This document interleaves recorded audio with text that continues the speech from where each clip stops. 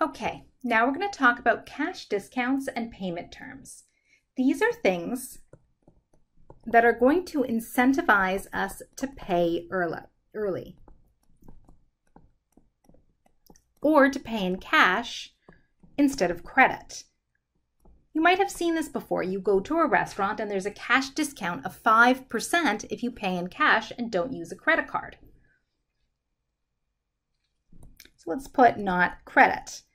This is good because it incentivizes our customers to do the things we want.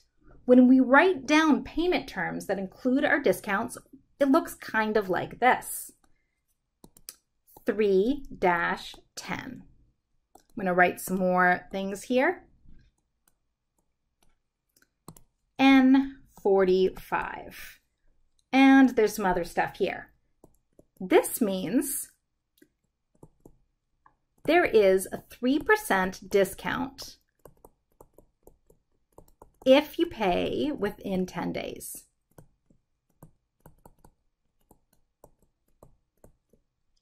Otherwise, the net, that's where the N comes from, the net or everything, all the money is due in 45 days. 3, 10, and 45. 3% discount, 10 days. Net, everything due in 45 days. Then we put some extra terms here if we need it. There's other abbreviations that you can always look up. So this bill is due in 45 days. I'm just going to put a little asterisk here. Any discount is for goods only.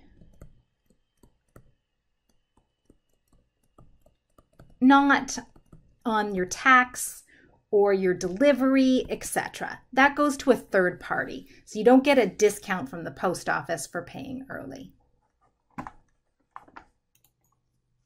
Let's look at a sample invoice. Here we have an invoice. It's dated. It looks like it is dated May 12th, 2020. That's right around the time that I'm recording this video, coincidentally.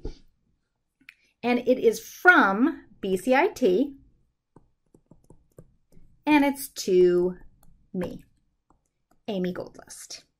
It has some important things like addresses, BCIT's logo, importantly, my customer ID. And over here, we've got our shipping method and our terms and our delivery date. This should not say 2016. Let's change that to 2020. First, let's look at these terms. 115 and 30. So let's interpret that. Over here, actually, let's just write over here, 115 and 30 ROG. 1% discount if paid within 15 days. Or the whole thing is due in 30 days. The 30 days is from the receipt of goods. ROG stands for receipt of goods. You can look up different abbreviations. That's not super important for this class. It just means that if you don't get it until September, even though we ordered it in May, it's going to take us, we don't have to start paying until 30 days after September 16th, even if it took 6 months to ship. And it looks like we've got 2 calculators and 5 sets of course notes. Looking at this, you can see how much it costs, $41 per calculator. Multiply that by 2 because there's 2 of those.